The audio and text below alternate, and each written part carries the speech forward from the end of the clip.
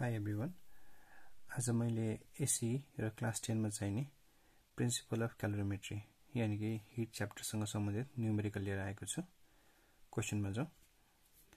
An iron ball of mass 5 kg at 100 degree Celsius temperature is dipped in water of mass 10 kg at 20 degree Celsius. 5 kg mass भएको iron बल जुन चाहिँ 100 degree Celsius मा छ त्यसलाई चाहिँ पानीमा डुबायो जसको मास चाहिँ 10 kg र त्यसको इनिशियल टेम्परेचर चाहिँ 20 degree Celsius. Find the final temperature of water. त्यो डुबाइसकेपछि फाइनल टेम्परेचर अफ वाटर कति हुन्छ र हामीलाई दिएको अरु एक्स्ट्रा गिभनमा चाहिँ the specific heat capacity of water and iron are 40 to 100 joule per kg per degree Celsius and 470 joule per kg per degree Celsius respectively. यो water को चाहिँ नदिन पनि सक्छ भाइ बहिनीहरु, यो चाहिँ कन्ट पार्नु होला। यसमा दिएको छ राम्रै भयो। अब आइरनहरु अरुको चाहिँ दिन्छ तर वाटर चाहिँ स्ट्यान्डर्ड भएकोले यसको नदिन सक्छ, त्यही भएर कन्ट पार्नु होला।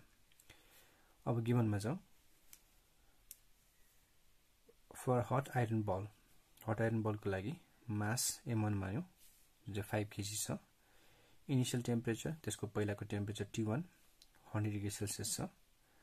Specific heat capacity S1 470 joule per kg per degree Celsius. त्यसरी नै कोल्ड वाटर चिसो पानीको लागि मास M2 मानौ 10 kg. Initial temperature T2 20 degree Celsius. Specific heat capacity S2 4 to 100 joule per kg per degree Celsius. यो चाहिँ गिभन भयो। अब जब हट आइरन बल कोल्ड वाटर मिसायो त्यसपछि हामी के मानौ त let final temperature of water अथवा mixture be T degree Celsius. हामीले फाइनल टेम्परेचर चाहिँ T degree Celsius मान्यौ भनेपछि यो भनेको प्रिन्सिपल अफ क्यालोरीमेट्री सँग सम्बन्धित न्यूमेरिकल हो भाइ बहिनीहरु। जस अनुसार अब के हुन्छ त heat lost by hot iron ball equals to heat gained by cold water. Hot iron बलले जति हिट लुज गर्छ कोल्ड वाटरले त्यति नै गेन गर्ने हो भनेपछि हिट इक्वेसन भनेको के हो त भाइ बहिनीहरु, Q is equal to ms dt. Q is equal to ms dt, जहाँ Q भनेको हिट गेन अथवा हिट लस्ट, m भनेको mass of the substance, s भनेको specific heat capacity of the substance, dt भनेको डिफरेन्स इन टेम्परेचर अथवा change in temperature. त्यो अनुसारले hot iron बलको लागि m1 s1। अब यो यताखेर चाहिँ राम्ररी ध्यान दिनु होला भाइ बहिनीहरु।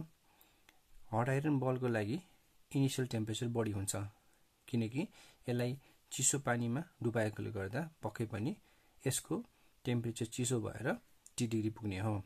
त्यही भएर यसको लागि change in temperature T1 - T हुन्छ है, is equal to m2 s2 वाटरको m2 s2।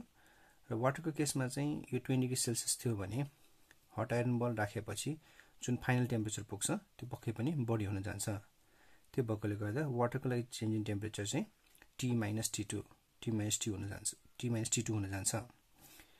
अब भ्यालुहरु रिप्लेस गर्दा m1 हामीले दिएको छ 5 kg, s1 470, युनिटहरु नलेखौं झन्झट हुन्छ नलेख्ने। ब्र्याकेट ओपन T1 100 - T, यसमा m2 10, S2 4 to 100 bracket T minus T2 यानी कि 20 डिग्री सेल्सियस। सिम्प्लिफाई गर्दा 5 1 जा 5, 5 2 जा 10, यो 0 0 काटौं।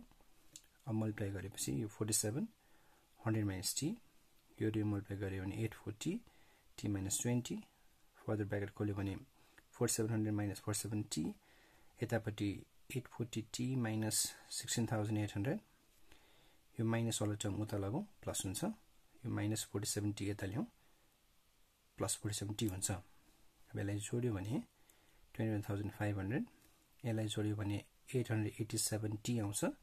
887 ले उता लग्यो भने डिभाइड हुन्छ र फाइनली हामीले T चाहिँ 24.239 आउँछ, जसलाई हामी 24.24 डिग्री सेल्सियस भन्न सक्छौं।